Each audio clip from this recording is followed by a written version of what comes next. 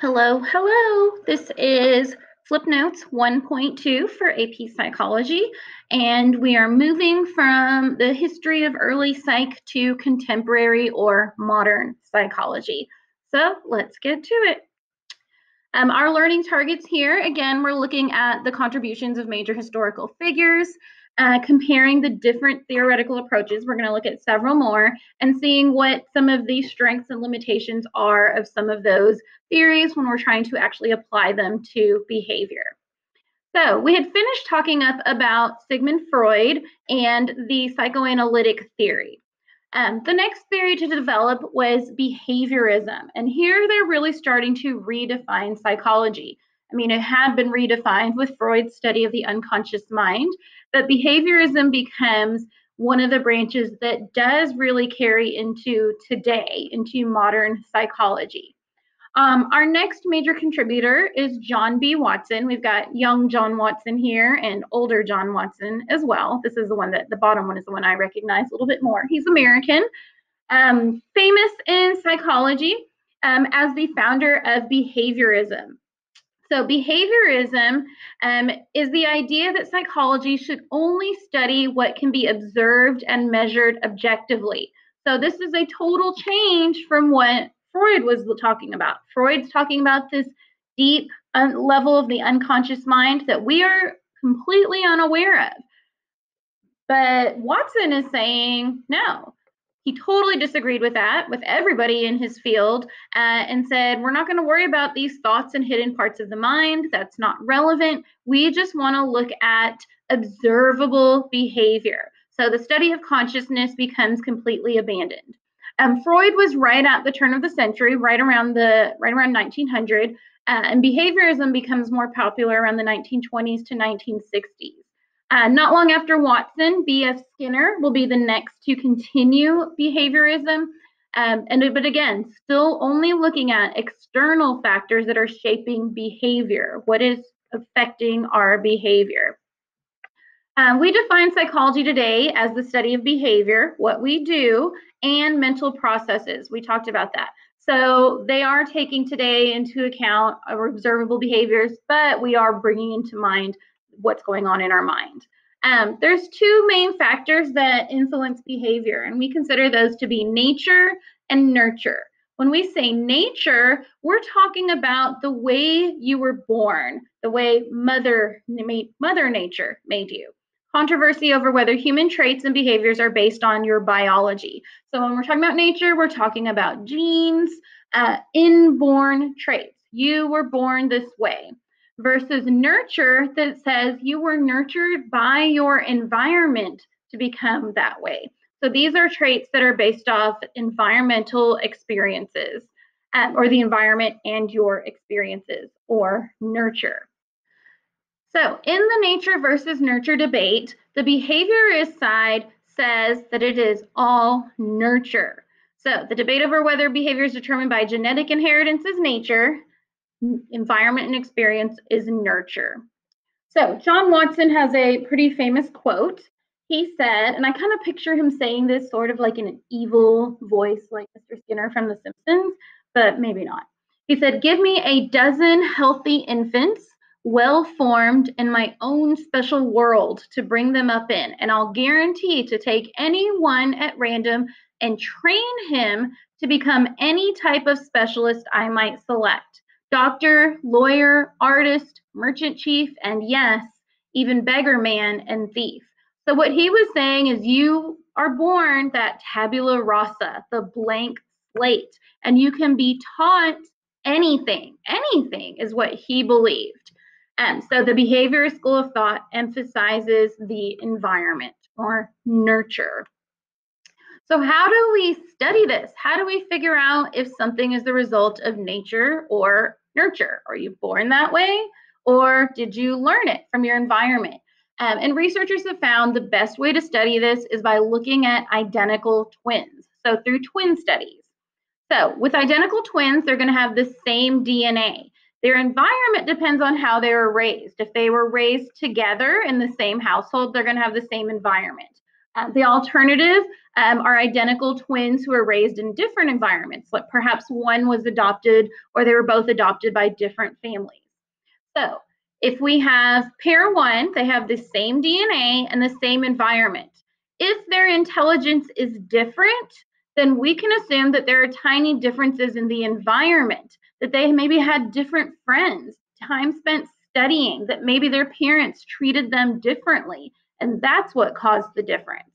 However, if they grew up in very similar environments, that they had the same friends, their parents treated them the same way, they had the same teachers, if their environment was almost exactly the same, but they still have very different intelligence, if their intelligence is the same, it's hard to tell if it's due to genetics or environment.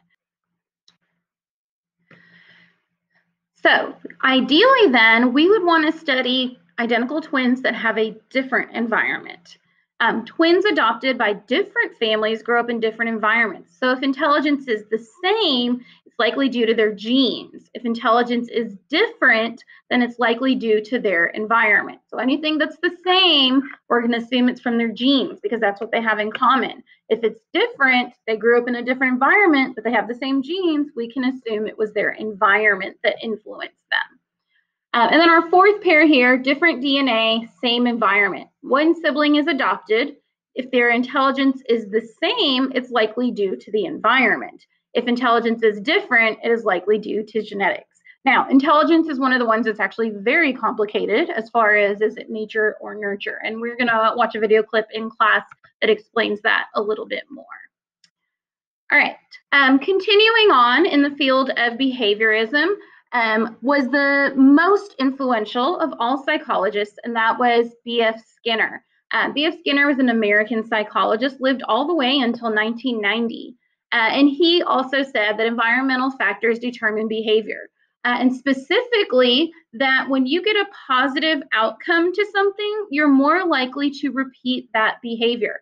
And when something negative outcome, when you have a negative outcome or a negative response, then you don't repeat that. So basically, you like the reward, you do it again. You don't like the punishment, you don't do it again. And he was real big on studying reinforcement, rewards, and punishments. And we'll get to all of that in a different chapter.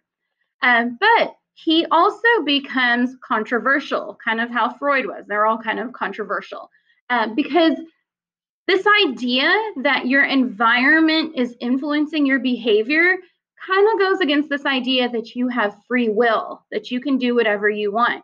But both Watson and Skinner are saying, I can train you to do whatever I want, that I can influence your behavior. So that makes people uncomfortable, this idea that you are being shaped by your environment, but you're thinking, but I have free will. I can do whatever I want. But can you? Are you being shaped by your environment? The APA sent out a survey, I don't know, it's probably been 20 years now, asking psychologists and people in the field who they felt was the most influential American psychologist, and Skinner was voted the #1, so considered the most influential American psychologist. By the 1950s, this idea that humans can't control their behavior, that we're run by our unconscious mind, was becoming very unpopular. So a new field develops in opposition to psychoanalytic theory and behaviorism, and that field is humanism. So both of the early ones humanists said that psychoanalytic and behaviorism were dehumanizing. So humanism develops. Our main person here, and the one who is the founder of humanism, is Abraham Maslow. He's just kind of this cheery, happy-looking guy, I think. And Carl Rogers, who we'll talk about all these people some more in each unit. But the humanistic point of view emphasizes the unique qualities of humans, the idea that we do have freedom and that we should focus on personal growth.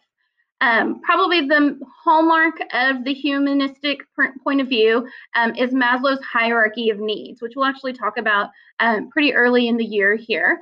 But he says that we have physiological needs, basic needs that have to be met, safety needs, social needs, esteem, and then we can become self-actualized. Carl Rogers has been most influential in treatment. So these humanistic or not dehumanizing humans. These theories are applied to therapy quite often today, and that's where Carl Rogers became famous with his person-centered therapy. Our next perspective in psychology, or place that the field kind of geared towards, was in cognition. So it says here we're putting the psyche back in psychology. Remember from the very first lesson that psyche refers to the mind, and they had kind of gotten away from studying the mind, that they were studying behaviors with Watson and Skinner. So, but now it comes back to, well, but we want to know how we think. So cognition, key word here, and it's a fancy word that we'll use all year, cognitive, cognition, and it means thinking or mental processes involved in acquiring knowledge. So cognitive psychology is all about the mental processes. So 1950s and 1960s, some of our major people in this section will be Jean Piaget, that's this guy, Noam Chomsky, and Theodore Simon. So they're applying scientific methods to studying the mind. So not like Freud, who's studying the unconscious mind. Here, this is like working memory and our thoughts.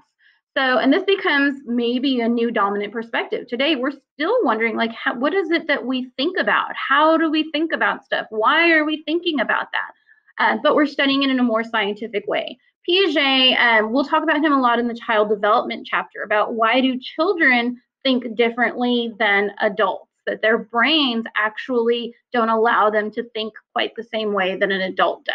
This is the cognition perspective. The next major perspective is the biological psychology perspective, or the biological basis of behavior. So this is using physiological explanations and processes to explain behavior. And this is probably the biggest part of explaining behavior now that we have the technology to do so, and that is studying the brain and trying to explain behavior through brain processes. That'll be our third unit that we study, but we'll talk all about the brain. A couple names in this section. James Olds was famous for studying the brain and kind of stimulating different parts of the brain in different animals, and then seeing like what was the response. Like if I touch this part of the brain, do they move their paws, or do they get hungry or sleepy? And then Roger Sperry did some studies on left and right brain specialization, about how different parts of the brain control different sides of the body. But the biological perspective and neuroscience, definitely a fast-growing field in psychology. Evolutionary psychology looks for behavioral patterns in terms of evolutionary significance. So this kind of goes back to William James's theories, but most specifically, evolutionary psychology is based off of Charles Darwin's theories of evolution. So the central premise is that natural selection occurs for behavior as well as physical characteristics. So Darwin kind of focused more on animals and survival of the fittest, but here it's really looking at what traits do we have today that help promote survival. A lot of this has kind of moved into looking at what we look for in partners, in both like relationships, but also like sexual partners. And we'll talk about this in the motivation chapter, but David Buss is one of the current names, and he's still around today. And he says that a lot of what we look for in a partner is evolutionary. He studied natural selection of mating preferences in people all over the world, not just in the US, and looked at jealousy, aggression, sexual behavior, language, decision-making, personality, and development. He did studies where they asked women, what do you look for in a partner? And men, what do you look for in a partner? And what he found was that men tended to look more for physical traits like hips and breasts, and women tended to look more for emotional support and things that would show that a male would be a better provider. And that he said that had to do with the way that men and women differed in their desire to get their genes out into the next generation. That men, because they can have more children or father more children, tended to look for partners that look like they could have babies. And hips and breasts tend to indicate that a woman can have babies. Whereas because women would only have a few children, they were looking for a partner that would stick around to help take care of them. So he says a lot of the behaviors that we have today when it comes to looking for a partner still kind of are leftovers from those evolutionary traits of earlier humans. So it's thought-provoking, but of course, anything evolution related is definitely going to gather a lot of criticism. Our newer approach, and this is a very contemporary one, is the sociocultural perspective. So traditionally, actually I should say historically, psychology was made up of middle and upper class white males who were studying middle and upper class white males, primarily at the universities where they did their research. So a lot of the theories didn't necessarily apply to the broader population. So today, psychology is looking at, well, do those theories from early on really apply to people today, to women, and to people of different races? Ethnocentrism, our vocabulary word here, is viewing one's own group as superior and as the standard for judging. So the idea here is that a lot of the early theories were ethnocentric, and they're considering maybe we should take a broader view today and consider how our cultural groups, our genders, how they affect our experience. So by the 1980s, there was increased interest in how cultural factors influence our behavior. So looking at growing global interdependence, cultural diversity, and how your culture affects your behavior. And then probably the newest approach to explaining behavior is what we call the biopsychosocial approach. And it is looking at a combination of three things: biological influences, so coming from the brain as well as genetics, psychological influences, and then your social and cultural influences. The three of those combined are affecting your mental processes. So again, biological, your genetic predispositions, maybe some things that are genetic mutations. Your learned fears, your emotional responses, some cognition or cognitive effects. And again, what about the presence of others? Peer groups, your culture, society, the media. How do all of those affect your behavior? So probably this is the most contemporary of all the approaches that we will talk about. Looking at some of the diversity in psychology, which, as I mentioned, there hasn't been a whole lot in early psychology, but today, definitely a much more diverse field. We already mentioned in the last section, Margaret Floyd Washburn was the first female to earn a PhD in psychology. Mary Woodin Hawkins was the first female president of the APA. Some people of color, Frances Cecil Sumner was the first African American to earn a PhD in psych in 1920. Inez Beverly Prosser, the first African American woman to earn a PhD in psych in 1933. And then Kenneth and Mamie Phipps Clark are known for playing a big part in the fight to end the racial segregation in public schools in 1954. That is it for Flipped Notes 1.2.